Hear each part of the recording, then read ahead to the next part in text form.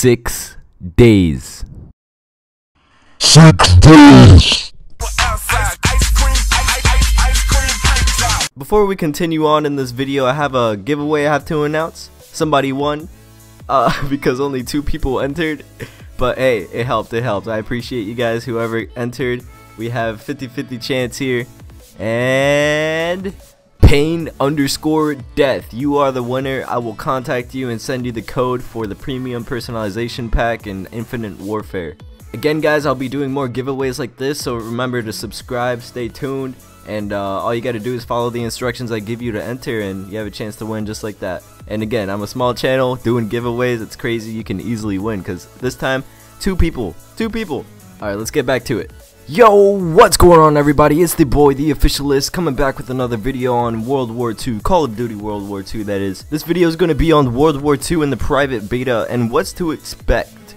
But starting a couple days ago, if you pre-order the game, you could get access to their private beta. So that means you're going to have access to online multiplayer gameplay.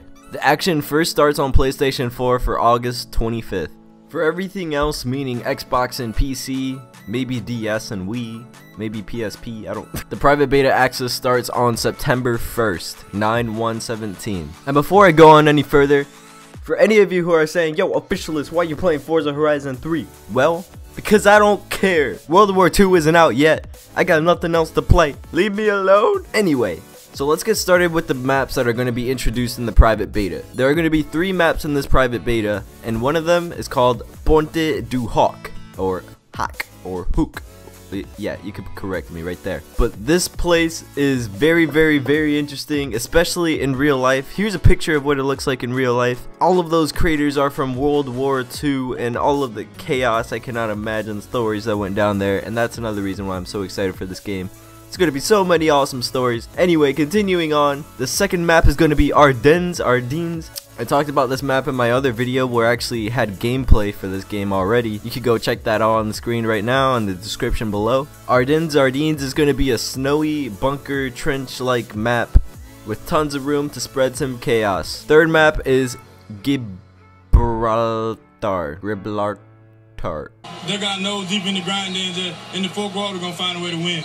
What? Yeah, that's it. So those are the 3 maps that we're going to be able to play on. I'm really excited to test those out and see how they work.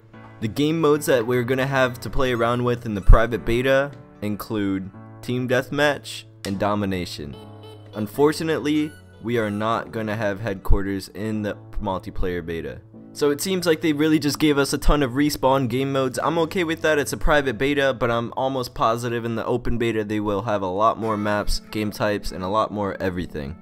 Those are perfect just to give us the feel of what the multiplayer should feel like. A couple other things that you should expect not to see in the private beta include supply drops, loot, esports such as like ranked play, the game battles beta like they added in Infinite Warfare recently, and stuff like that. And the last thing we should not be expecting, what's not going to be in the private beta, is going to be the full armory of weapons, score streaks, basic training, and equipment. So not everything is going to be there, but just enough for us to play it. Basically what I've played back at CWL Championship 2017, again that's back in my other video, you should go check that out. Again, everything was not there, they just had preset default like MP40, certain guns you could use for each class of gun. So by that being said, in my experience at CWL 2017, I could say some of the guns that they're going to have in this private beta are going to include the MP40, the Thompson, the Lewis gun which is an M16, the Trench gun which is a shotgun, the M1 Grand, and yeah, that's all I can remember right now. So that's really all you gotta know for the private beta.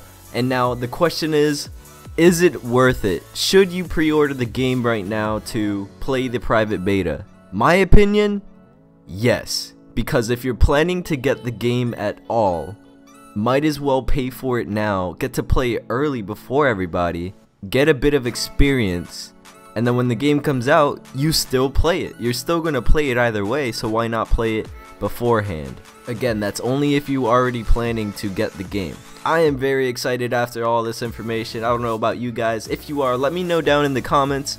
And don't forget to subscribe, like this video. There's going to be a lot more information coming for World War II. And yeah, so I will catch you guys next time. Peace out.